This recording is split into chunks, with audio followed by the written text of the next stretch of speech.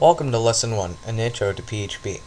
In this tutorial I will be talking about the basics of PHP, how to get set up, and a couple of extra stuff.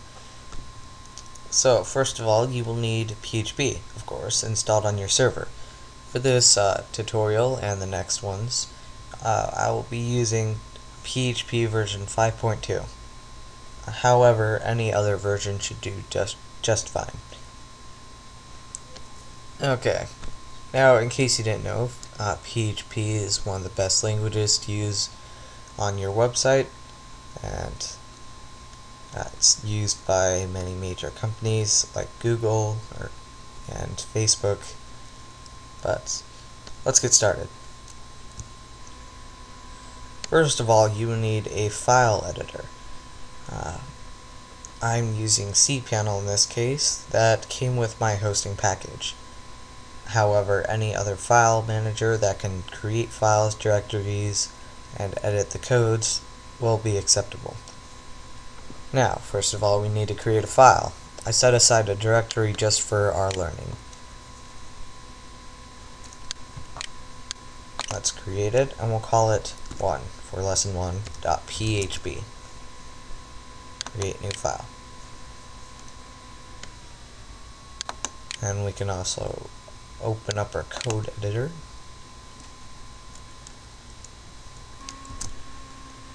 And we can see that we have nothing in it so far because we didn't write anything. Okay, so now if we open up our directory, we can see that we have this one file. And if we open it, you'll see that we have nothing. Now, that's because we haven't produced anything in it.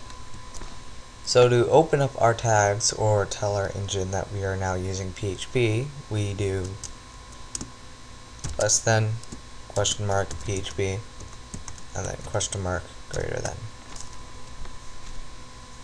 Now there is a shorter form of this, which is just like that, or no, just like that, but you need something called short tags enabled. You can find more on your PHP info, but we're just gonna go like this. Okay, so in order to write something out or print it, we do echo, followed by the string that we want to print. Let's do hello world. We also end our lines with a semicolon, just like any other programming language. If we save our changes, go back to the page and press F5, we will see that we now have hello world.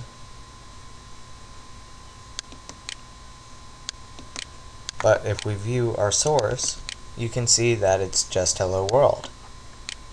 This is because PHP is server side.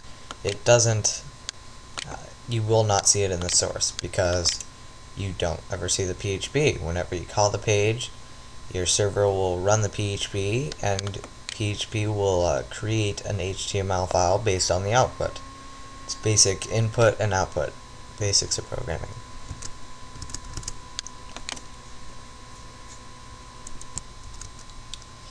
Another version of echo is print.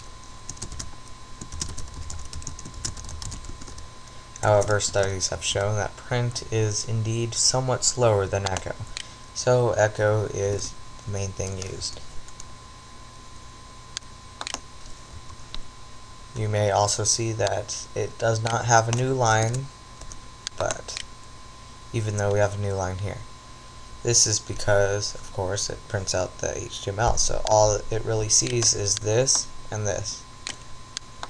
We can make a new line by putting in our HTML code for new line right here, and of course you can echo out HTML.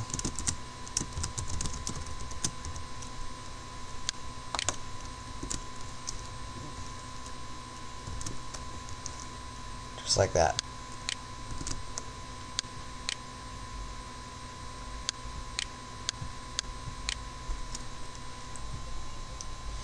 That concludes our tutorial for today. I'll see you next time. I hope you find this useful, but that is all. Thanks for watching.